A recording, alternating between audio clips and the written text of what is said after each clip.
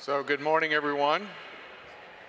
My name is Dennis Hancock. I get to be the Center Director at the U.S. Dairy Forage Research Center. We are part of the USDA ARS, the Ag Research Service. We have two of our research units are located here in Madison on campus, and then we have another research unit located in Marshfield in central Wisconsin. We have a little bit of an unusual situation. Post-COVID, we're still having some challenges from COVID with air travel. And our speaker today, Rick Grant, was very much intending on being here in person, but it seems that United had other plans. So he's going to be joining us via Zoom. He did go ahead and send a video just so that we don't have any Zoom interruptions or any challenges there. So he's shared his presentation by Zoom, but he'll also be here at the end for Q&A. We all apologize for this. This was obviously totally unforeseen, but yeah, when the airlines cancels the flight, we have no other choice. So with no further ado, I'm going to share his presentation via video, and then we'll have some Q&A at the end. If you did not get a copy of the handout, please see us at the back. We've got some extra copies there for you.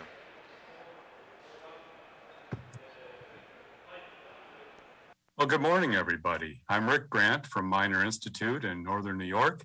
My topic today, as you can see, is looking at how we might optimize alfalfa and corn silage proportions or ratios in diets for dairy cattle. I certainly hope to be there in person this morning, and I apologize for this probably pretty weak substitute, but United Airlines had different plans for me yesterday, and I couldn't get out of Burlington in time to get here today anyway. So hopefully we can get through this. I'm pleased to have the opportunity to record this and get the information out to you anyway. Before I get started though, if I were there in person, I always like to ask for a show of hands how many folks have actually been to Miner Institute, and it may not be as much fun to do that with me just being a talking head in the corner of the slide here. But if you haven't been to Miner Institute, we are in a little town called Chazy in the far rural northeast corner of New York State, just about 5 miles south of the Canadian border, as a matter of fact. But it is a beautiful place.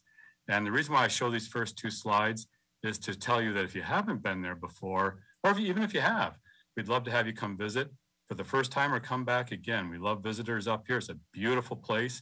We have about a 500 head Holstein herd where we do our research, which I'll be sharing with you in just a minute today, as a matter of fact. But anyway, come visit. I have to say, honestly, come visit in the summer, come visit in the fall, because in a couple weeks up here, it probably won't be as much fun. Anyway, with that as a preamble, and to kind of be efficient today, since you're looking at me and not in person, so we don't make this too long and drawn out. My topic, alfalfa and corn silage. Well, certainly we know that those two forages are predominant. They are the two big forages in the U.S. In terms of feeding dairy cattle. But boy, talk about two different trend lines, huh? If you look at this between 1982 and 2012, where there's data available that I could find, corn silage production increased markedly. At the same time, production of alfalfa hay declined by 3/4. Holy cow, what a difference. And part of the reason for doing this research, I should say, was funded by ARS, by the Ag Research Service, and NAFA, right, to the Alfalfa and Forage Alliance. One of the underlying questions was, why is that? Why is the trend line going down so rapidly, or to such an extent with alfalfa? And so, but it's not necessarily a simple answer. It's going to vary from farm to farm in terms of why you would raise alfalfa or corn silage, right? And certainly we think about relative difficulty to grow each crop and the yield potential. Certainly there's no doubt that intensification, the term that's used commonly, of the dairy industry, larger farms, larger production units, certainly has driven a greater reliance on corn silage as a primary forage, although there's current research which would say that it's at the expense of soil carbon, so there can be some agronomic trade-offs there for sure, environmental trade-offs. And alfalfa certainly does have proven benefits for soil health, as you can see, nitrogen fixation, and perhaps overall sustainability of the dairy forage system, But we need to think about, what are the pros and cons of each forage? And my goal this morning with our research was nutritionally, is there an optimum ratio of the two? And so going into that, then certainly we know that corn silage and alfalfa are complementary forages nutritionally in many ways.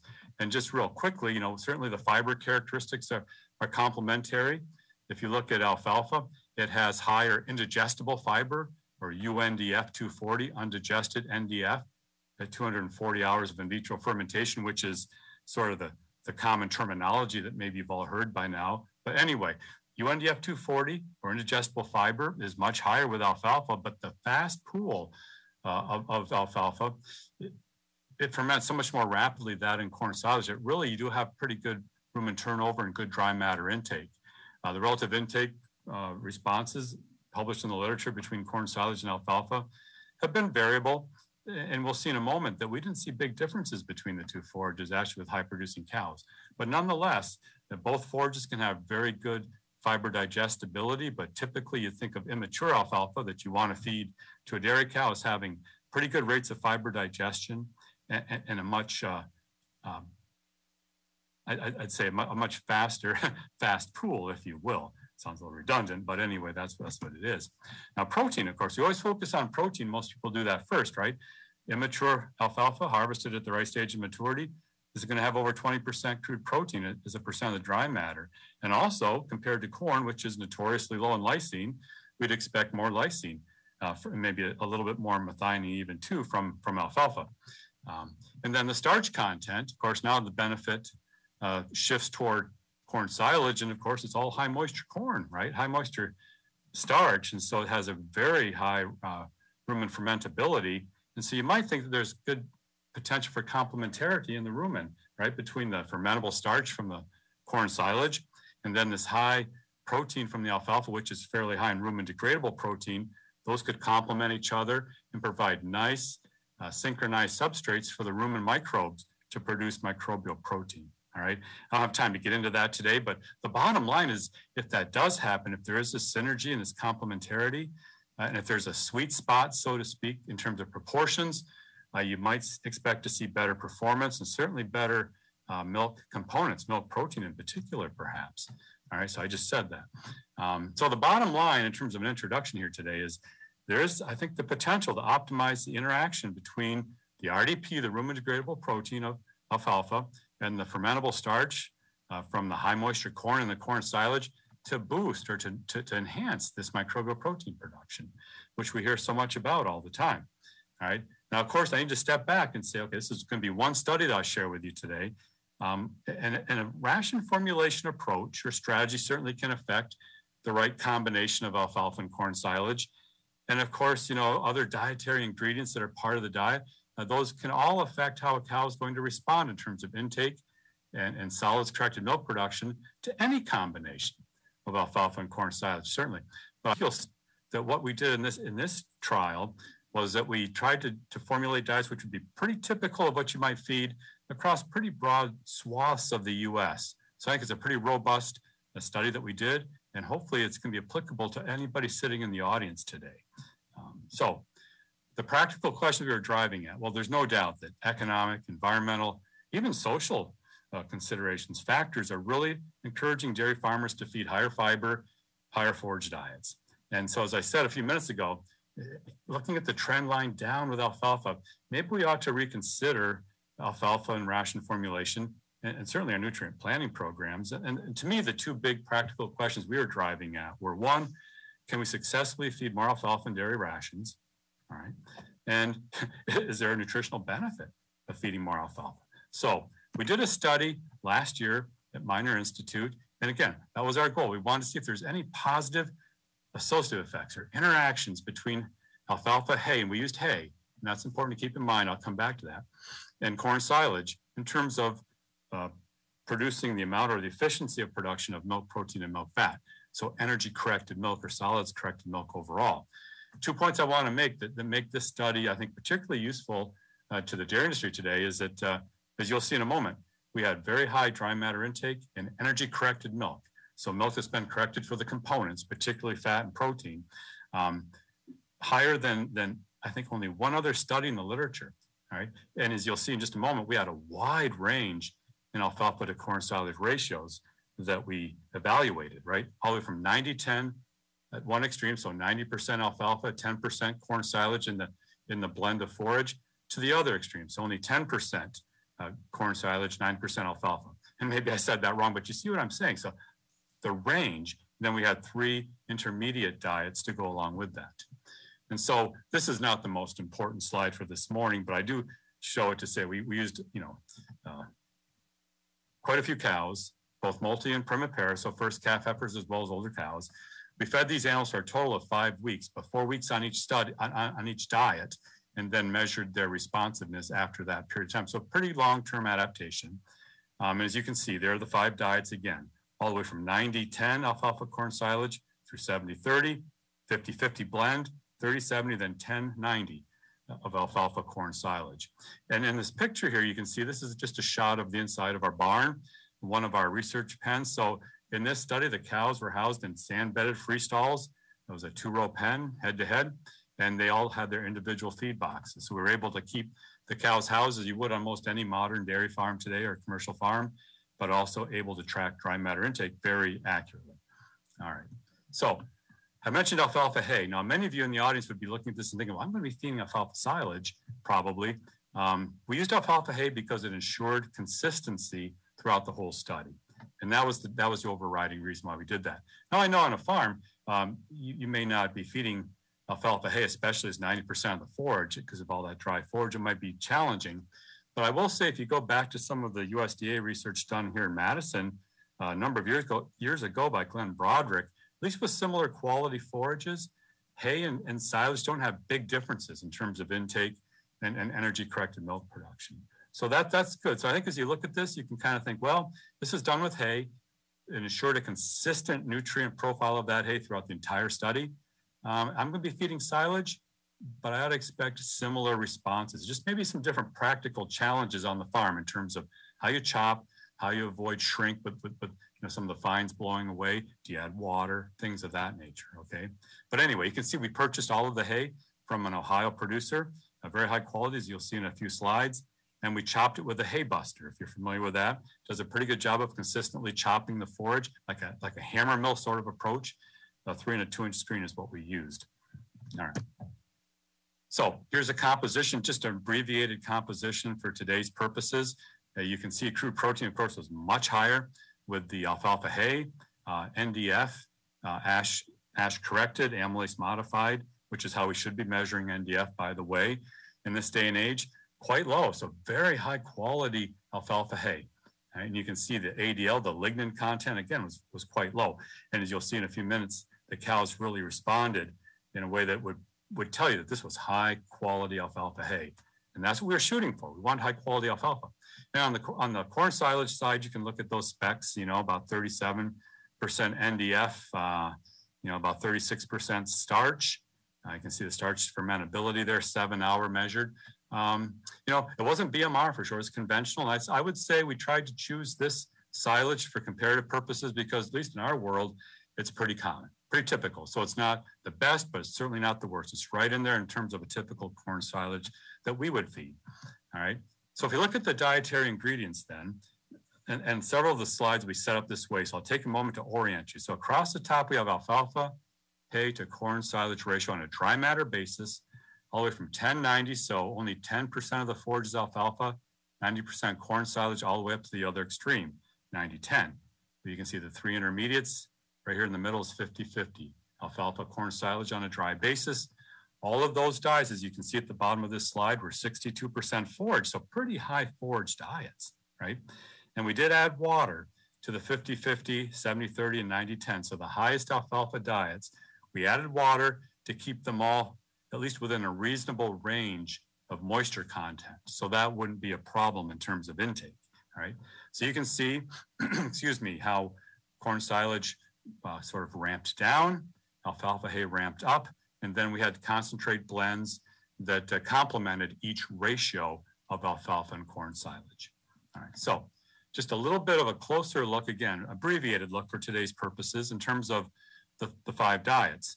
You can see the dry matter content ranged some. As I said, we added water to the highest alfalfa diets so that they wouldn't really exceed 60% dry matter. We felt that anywhere between 40 and, or in this case, 45% dry matter And 60% dry matter in the TMR would be pretty reasonable, pretty reflective of what we would see out in the commercial world, right?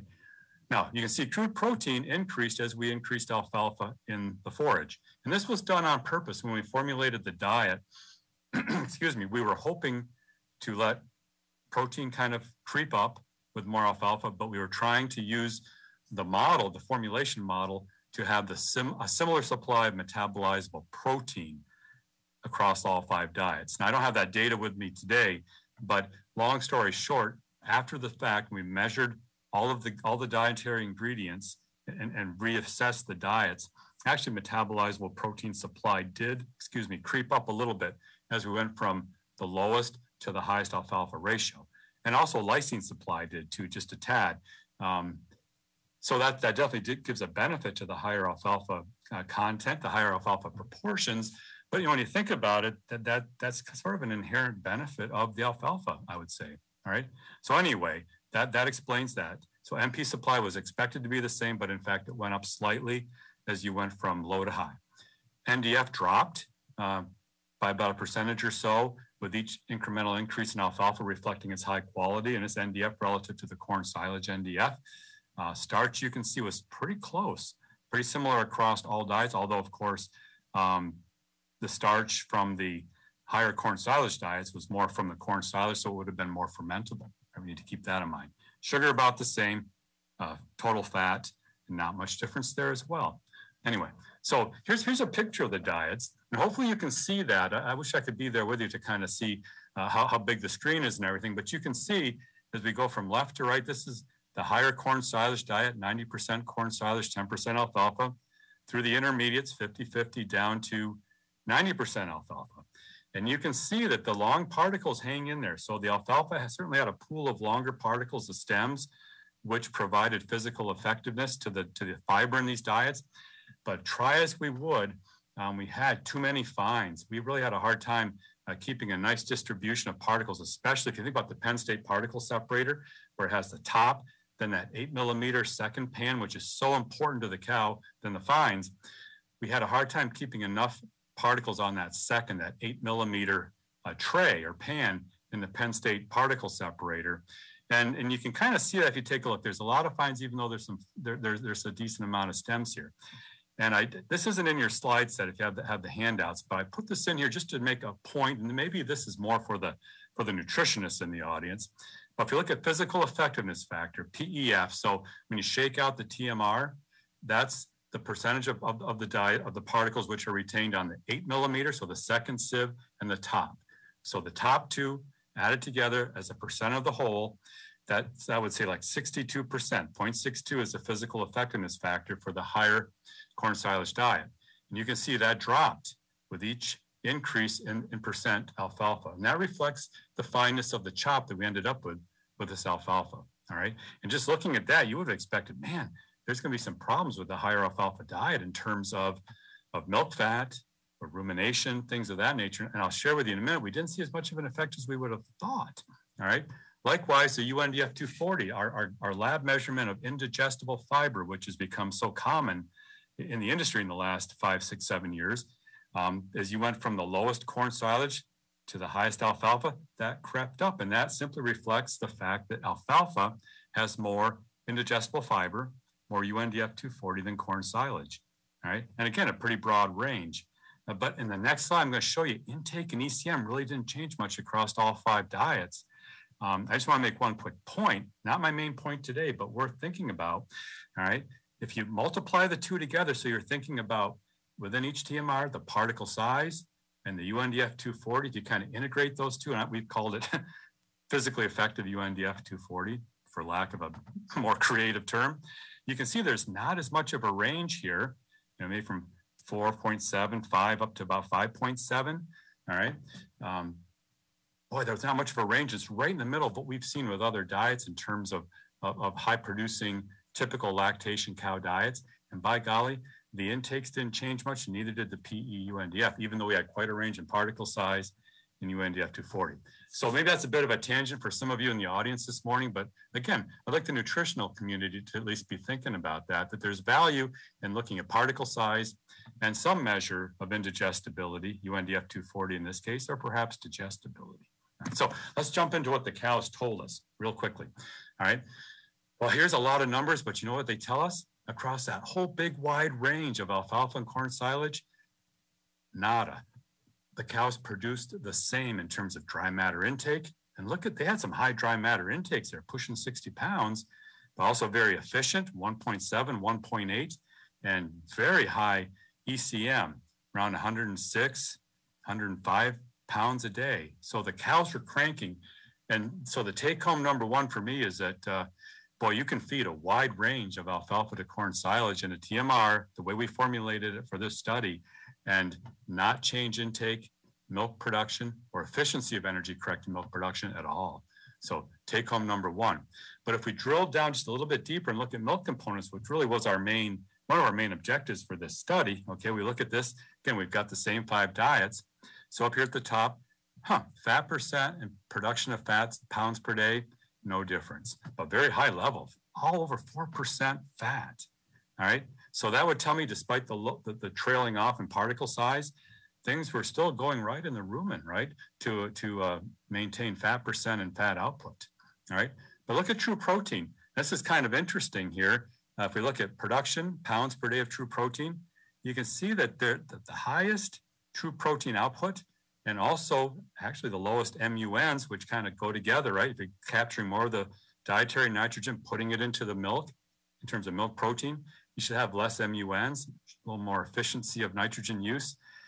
Looks like an optimum spot, at least in our study with our formulation, is around 30-70, maybe 50-50. And also, if you think about all the published research that's out there, it might say that same ratio up to 50-50, but certainly 30-70 alfalfa to corn silage in our 62% forage diets resulted in significantly greater protein output and significantly less MUNs. I won't make a big deal out of it today, but also if you've been following the de novo fatty acid story, you can see that the de novo fatty acids, which are a good barometer of fiber fermentation in the rumen, they're just a touch higher with that same 30-70 and certainly 50-50 diet. And I don't have it here, but the double bonds per fatty acid, sort of the milk fat depression metric, was also best in these same diets, the 30-70, maybe the 50-50. So all of this together on this slide tells me that, okay, if you're looking at milk components and optimizing the fermentation in the rumen, especially fiber fermentation, man, you better be shooting for 30-70, maybe 50-50, all right? So there's second take home. First take home is you can feed a wide range if you're looking at intake and ECM overall. If you're looking to boost milk protein and boost nitrogen efficiency, 30-70 is not a bad place to be. All right. Previous research, there's been quite a few papers published, but it's been variable in terms of response to the alfalfa and corn silage ratios. Got to say, you know, many studies say the majority of the studies published show no effect on intake and milk yield as corn silage to alfalfa ratio change, right? Some have showed a positive effect on intake or milk yield as alfalfa increased. One study showed a positive effect on intake and milk yield as corn silage increased, all right? So it's hard to say, but several of the papers make the point, and you could say, well, why did you do your study then, right? That if you avoid the extremes in terms of alfalfa to corn silage ratio, so try to get in the middle, 50-50, thereabouts, you know, that's probably your best chance for most formulations with most ingredients that we have on the farm to optimize solids or energy-corrected milk yield, all right? And certainly our study with these cows nailed that down, that, you know, that probably just under 50-50, maybe 30-70, right in there. Okay, all right. Now, we were able to measure rumination response. We had SCR collars on these cows. We were able to measure that. And you can see there's the range from about 500 minutes a day, which is great, on down to 396, which is a little bit iffy to my way of thinking. 440, so 449 up to 499 is reasonable. The highest amount of chopped alfalfa hay is a pretty fine diet, dropped rumination, but yet recall that, or I'll move back there, you know, fat test was numerically the highest there. So it certainly didn't affect fat test. The bottom line, though, is that overall, rumination milk fat were in pretty desirable ranges, at least for the 1090 up to the 70/30 alfalfa to corn silage diets. And I think it goes back to that combination of particle size and UNDF 240 in the alfalfa. You get into a sweet spot in terms of where we want our physically effective UNDF 240 to be, right around that 5.5% or so. All right. So some conclusions from our study would be, as I said, high producing cows, high intake cows, feed a wide range. That allows you a wide latitude in terms of your forage blends that you have on the farm, what you purchase, what you grow. All right. I just said this, but changes in the true protein output, MUN, previous published work, there's the optimal ratio, and small changes in the fatty acid metrics, which we've grown used to looking at over the last few years as a barometer of rumen fiber digestion, fermentation. It all suggests the same thing. All right. And then rumination, despite the small particle size, was pretty good for the majority of the diets. It's just, it was a little bit depressed at the highest alfalfa content. And again, I think that was a function of particle size, not alfalfa per se. All right. But now I'll just take my last 5-10 minutes to talk about some further considerations, because as you look at this data, say, okay, nutritionists, dairy farmers probably could gather, you can optimize alfalfa and corn silage and get a boost in terms of milk components and nitrogen efficiency. But, factors in addition to just the nutritional factors and the response to the diet are probably going to, on any farm, determine what's the optimum corn, silage, alfalfa, silage, or hay ratio in terms of grown forage, purchase forage, and what you actually feed. And I made a laundry list here. Cost of production, of course, is a big one. Agronomic considerations, I alluded to some of those, and there's no doubt people in the audience who know more about the agronomics than I do, for sure. I'm a nutritionist. Water usage is a big difference, can be a big difference. And a big one for me as a nutritionist is the variability potentially in nutrient profile across cuttings for alfalfa versus just the single cut for corn silage. And again, we took that out of the equation in this study because we had a uniform lot of alfalfa, granted that, right? And then, of course, a big one in terms of economics is the relative cost of protein sources, right? If protein sources, supplements are high, that tends to make alfalfa more competitive, more economical in the diet, doesn't it? All right. So we need to think of all of these. The best answer in terms of the right ratio, the optimal ratio, sustainable ratio of alfalfa to corn silage, it's going to require whole farm modeling. That's under development. That's not available today. And that modeling is out of my bailiwick for sure. But after we finish this study, talking to people like Kristen Reed at Cornell, who works with the folks right here in your backyard in Madison at the ARS station, the Forage Research Center, they're working on that diligently. And hopefully in not too long a time, we'll be able to take data like this and combine it with the agronomic data and be able to model on a given farm basis what is the true optimum alfalfa to corn silage ratio. All right. So that's ongoing work to optimize that from both the nutritional, agronomic, and economic perspective. I can't share that with you today, but I hope that somebody will be sharing that with you in the near future. But what I do have for you as I wrap up, we worked with Kristen and Larry Chase at Cornell and did some very simplistic, I'll say modeling in quotation marks with the Cornell model, the Cornell net carbohydrate protein system model, which is, I'd say, maybe the most common ration formulation model, at least in the US. Many millions of cows are fed with that, globally at least. We used the AMTS platform. That's one of the forms that you can purchase and use. I looked at three things. We looked at three things: cost and returns, okay, and then output of manure, and then acreage needed for these different diets. And so very simple, but just food for thought as we wrap up this morning. So we know the optimum in terms of nutrition. What can we begin to think about relative to economics? Well, this was all done with economics 2021 when we did the study. So you can adjust this. You could adjust this based on any prevailing economic situation. But here are the diets again, just as I've talked about them. Okay, so value of the milk, you can see it's highest with the 30/70, and that reflects not only the volume, but also the higher protein, right? The components. I just explained why that would be.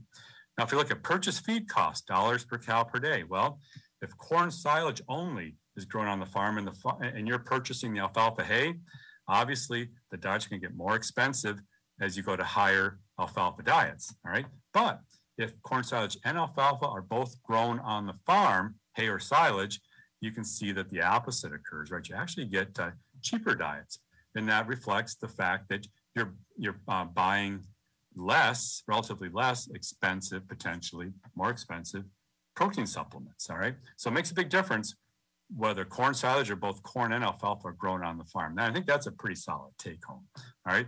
Then the income over purchase feed cost, dollars per cow per day. Again, you can see that if corn silage is grown on the farm only and you're purchasing the alfalfa hay, that tends to drop. But if you're growing both and you look at the income over purchase feed costs, it certainly makes sense to use the alfalfa. And in fact, you can see that it tends to be a little bit higher for that 30-70 than the 90-10.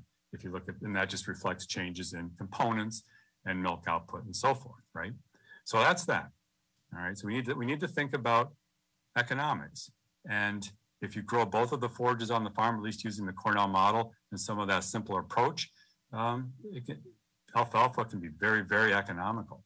All right, and just real quick, using the same model, looking at manure output, nitrogen and methane, you can see that there's not much going on in terms of manure, pounds per cow per day, or fecal nitrogen, and you would expect that. That doesn't vary too much relative to diet, but we sure did see a change in urinary nitrogen, and ammonia emissions as predicted by the equations in this model. And you can see that actually with the higher alfalfa diet, remember I said we ended up overfeeding metabolizable protein or nitrogen a little bit with some of these higher diets. And that's reflected in the higher urinary nitrogen and ammonia emissions. But highlighted in red here, you'll see that 30-70, that optimum diet relative to milk components, also had the lowest urinary nitrogen. So it all ties together in terms of the nitrogen efficiency of these cows. And there's not much going on with methane that I can see here. Again, no statistics. This is just running the data after the study was conducted through the model, all right? And maybe for what it's worth, it's a little bit less with the optimum ratio, but I wouldn't hang my hat on that necessarily. All right, so then finally, looking at forage needs. And there could be a lot more work, a lot more sophistication going into this, but I've highlighted the 30-70 right here in the middle. All right, and you can see, so if you wanted to feed that purchased, or excuse me, in this case, homegrown, you can see the corn silage tons and the corn silage acres that you would need per cow per year.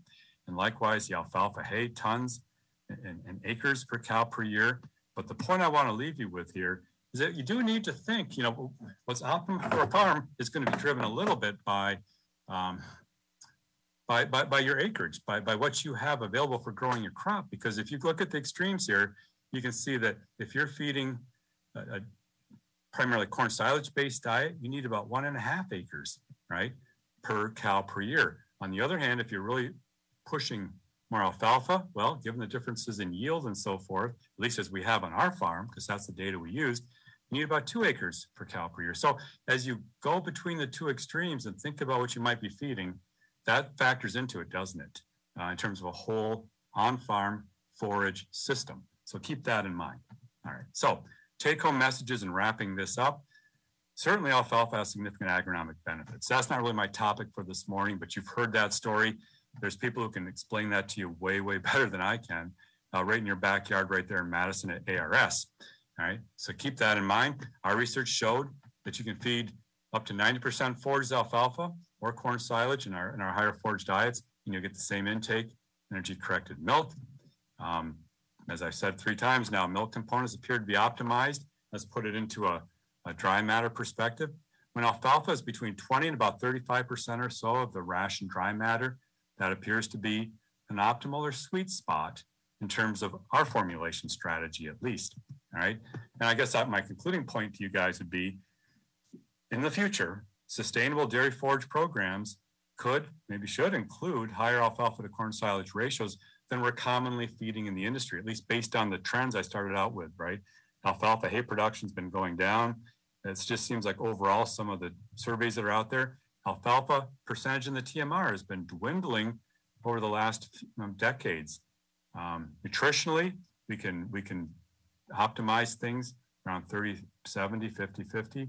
And I think as we look at sustainability of the whole system, we probably should be thinking about feeding more alfalfa, but it's going to require pulling together any number of agronomic as well as nutritional and economic factors. So stay tuned. I hope in the next year or two that there may be some good progress made on behalf of the modeling groups that are working on this. So with that, I know I've spoken fast. I'm from New York. That's not a great excuse, but I know that it's got to be a little tedious watching some talking head in the corner of a screen. And again, I apologize for not being there in person. If the technology works, I will be online now to listen. We'll see about that. But anyway, thank you for listening. And again, please visit Miner Institute if you have a chance in the future. And with that, I will stop and hopefully entertain questions if we have a good link. Thank you for listening. All right. Thanks very much, Rick. Let's see, I think you should be able to hear me now.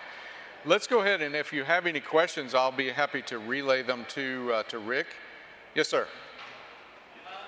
Sort of related, was there any information of higher sorting for the higher alfalfa, and was there any change in the time budget related to sorting of the cows actually consuming the higher alfalfa? Okay, great question, Rick. So the question was there any measurement done, any differences that you observed in sorting and rumination behavior, lying behavior, feeding behavior, time spent at the bunk, time spent laying down, loafing, etc.? Did you all do any kind of monitoring of that? Yeah, so is my voice coming through okay? So Yes. people can hear me? Yes. Should I try the video? I don't want to use up the bandwidth. They've just, I should just leave the video off maybe. Anyway, yeah, that is a good question. So, things that we measured on there, in terms of behavior, so this was primarily a production study, so we didn't have a lot of ability to measure behavior. We had SCR collars, so we measured rumination, you saw that data. We didn't measure lying activity per se, so I can't really speak to that. My sense is, though, given the fact that there was 100% stocking density, there was no constraints on the feed availability or the stalls, I would expect all the other behaviors to be pretty normal. There might have been some effect on recumbent or lying down rumination, which we've been focused on, but we couldn't measure in this study. The most important thing, though, the first part of your question was sorting. We did measure that, and we didn't see any indication of sorting across the diets. There were some variations, of course, but nothing that was really substantially or significantly different among the. As I said, the biggest challenge was the fifth diet, right? The highest alfalfa. Rumination showed it. I would not recommend feeding that diet, practically speaking, on a farm. I don't think anybody would, because it's a lot of hay, and we were having a hard time getting the chop length correct on that. But no sorting. So, and I think we saw that with the milk fat tests. They were phenomenal. Our herd average is about 4, but we certainly didn't take anything off the top in terms of fat output in this study. We didn't measure rumen pH, by the way. No fistulated cows on this study. Great question. Great question. I think one that also has some implications with the choice of hay versus haylage or silage. That's going to make a little bit of a difference there too, and how it sticks and so. Oh, yeah. I didn't go into great detail on that because you're trying to get it done, excuse me, in a half hour. But on farm, we know that feeding silage in a lot of our TMR situations is just technically it's easier, right? It holds together, as you say. There's more moisture. There's less ability for segregation and sorting. And chop length, getting the right particle distribution, we find is easier with silage than hay. But that being said, if you're in a part of the world where you might be shooting more for that intermediate level of hay, so not 90-10, but maybe the 30-70, 50-50 around in there, that can work real well in terms of overall particle distribution in the diet, without any kind of heroic efforts in terms of trying to process your hay. But silage makes it easier for sure with the systems we typically have here in North America. Does Rick feel that the high UNDF level of that hay and the low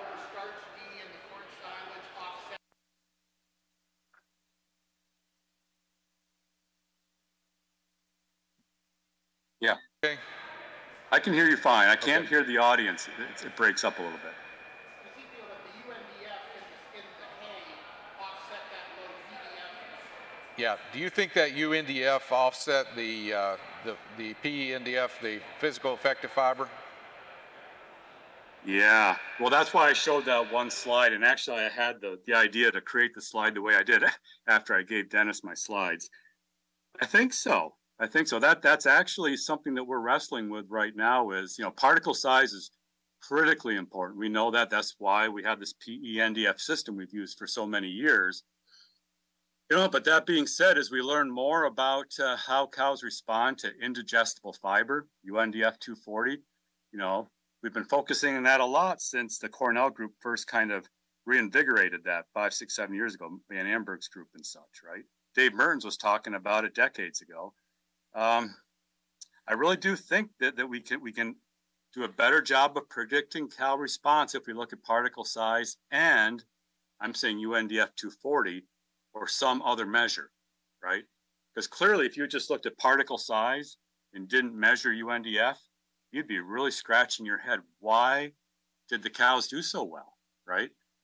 But you look at the combination of them, as I said, that gives you a physically effective UNDF, so to speak, that is right in the middle of where we think we ought to be based on our research here and other places. Yeah. So I think you need them both. And I think measuring both gives you more insight into cow response. Absolutely. Agree with that, and I think if you go back and look at your ingredients, the ratios there, and you actually consider that half of that corn silage is grain, you're going from basically 2/3 of the total dry matter is concentrate grain, and you're going down to 40% on the 90-10 ratio. So it's kind of remarkable that you basically did not see much of a difference in those, and I think that gets to that the ratios there with the physically effective fiber. Yeah, and of course the other thing we didn't drill in as much. Certainly I didn't present all the data today, but something we need to focus on more going forward is the whole starch side of things, right? Yep. You never can ignore the starch interaction with fiber, and we didn't, and that was part of our prediction of what MP supply might be. But clearly, as you're going across a wide range of starch from corn silage, and we know that's very fermentable, it's high moisture corn, right? It gets a little bit tricky to try to predict how the cow is going to respond. Our models are good, but they're not perfect. Our lab measurements are good, but they're not always perfect either, right? In terms of starch and starch degradability. So.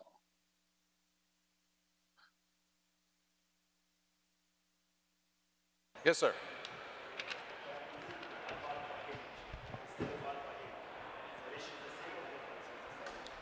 Great question. So the question was, Rick, you used alfalfa hay. Anything that you think would be different if we did in fact use haylage in that experiment instead? Yeah, well, from our perspective, the one thing that would have been much different, would have been easier for us, frankly, would be, I think we could have done a better job getting what we consider to be an ideal particle distribution. I kind of alluded to that. We did a lot of runs with the hay buster and trying different ways of processing the hay. At the bottom line, though, high quality hay is pretty fragile stuff, right? But with silage, you could set the knives on the chopper and so forth and really hit the mark in terms of that all important 8 millimeter fraction of silage. So that's the second tier of the Penn State particle separator. That should be, in a TMR, that should be 50 to 60% of your TMR. We didn't get that, not even close with our higher alfalfa diet. So that'd be the big thing is I think, at least with our technology on our farm, with our choppers, we could do a better job with particle size. You wouldn't worry about adding water. Technically, it's easier, right? You wouldn't have to add water. You wouldn't be as worried about potential for sorting, the dry dustiness, shrink when you're throwing stuff in any kind of a tub grinder, hay buster, and you see that puff of green stuff. You're like, oh crap, that's dry matter, right? And you don't know what combination of protein and NDF is blowing away in the North Country wind. So technically, it'd be an easier diet to work with.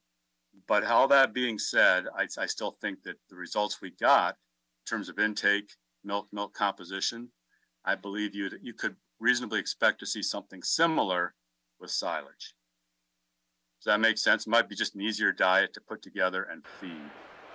Yeah, I think so. Other questions? Jim?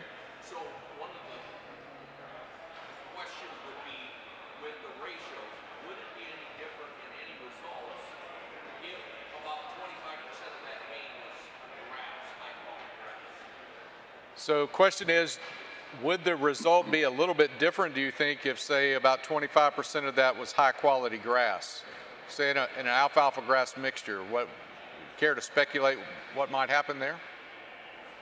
Yeah, I don't know. The ratio, the optimized ratio as we defined it, yeah, it might be a little bit different. Certainly, you'd formulate a little differently, right, to take into account the differences in protein, for one thing, between grass and corn and alfalfa.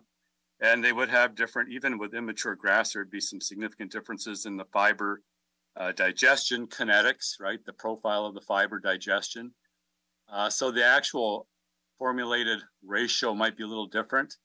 I'd have to sit down and play with it some, but I think you'd still find some sort of an optimum, correct? And I don't know that it would be over 50-50 necessarily. It might still be in the same general ballpark. Yeah, I agree. You'd have to sit down and play with it. You have to get some high quality grass for one thing.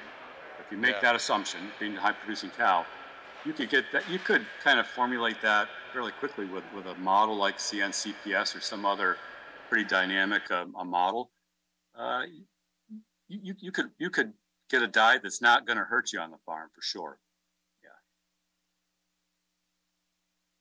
There's rumination times that were shown there too. That was kind of an interesting slide. Yes, ma'am.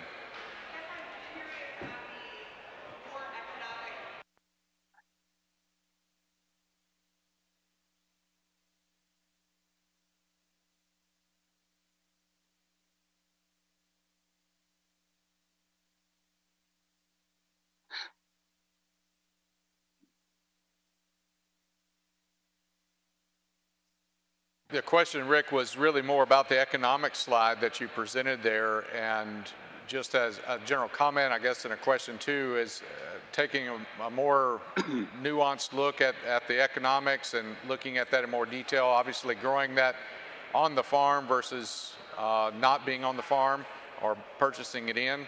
I think that, I don't know in your calculations there if you did account for that being grown on the farm. It does look like it was grown on the farm, but maybe more of a complete analysis overall. So the question is can you do a better analysis? Is that it, basically, Dennis, or well, I like think taking into account the input cost on the forage production side of it. Yeah, and so I tried to make that point clear. So this is just using the CNCPS platform, and maybe a few people have used that in the audience, but I use modeling with air quotes because it's nothing like people are trying to do with Rufus and some other models, right? It's simply, you can put in costs of the dietary ingredients as they are on the farm at that point in time, and it looks at the cost of the cost of the ration, right? Relative to the value of the milk produced. And this was all using data from our farm when we did the study. And the big thing is that the relative economics of any proportion of alfalfa and corn silage is going to be driven a lot by, well, the cost of production. And that was just based on our farm. Every farm's going to be different. But also the prevailing cost of protein ingredients like soybean meal, byproducts, whatever they might be. And so I don't want that slide to convince somebody that alfalfa is only useful if you grow it on the farm, because that's what that slide showed. That's just in one scenario, one economic situation on our farm, right? And so if I'm understanding the question right, we need to get more sophisticated for each farm situation, right? Because looking at economics is never going to be just a one-dimensional decision, although price of feed ingredients is huge. Does that make sense, Dennis? If I'm understanding it right, feel free to chime in. No, I think the key is, it's impossible really to look at every possible farm scenario. Getting some good baseline there is very important. But I can tell you, if I was just looking at last night, because I'm preparing for a talk on alfalfa economics, fundamentally comparing it against corn silage, if you can't get 5 tons of yield regularly out of alfalfa, you're probably really going to be struggling to make this pencil. You really have to be pushing the envelope in terms of yield, and sometimes we have maybe an inflated idea of what we can do out of alfalfa, especially given the number of trips across the field, the wheel traffic, etc., as well as the inputs. The input side actually fares pretty competitively to corn, but when you look at the total yield comparisons and the cost per unit, then that fairness comes back into play. Any final question? Well, if not, let's show Rick our appreciation. He may not be able to see us, but maybe he can hear us. I can't hear it, but I'll assume they're clapping. Anyway. Well, thanks, Rick. We really appreciate you doing this, and I apologize that for the fact that your United flight didn't work out very well, but hopefully next year. Well, I apologize to you guys for not being there in person. I was looking forward to it, but hope you all have a good time, and maybe next year. All right. Thanks, Rick. Take care. You bet. Bye-bye.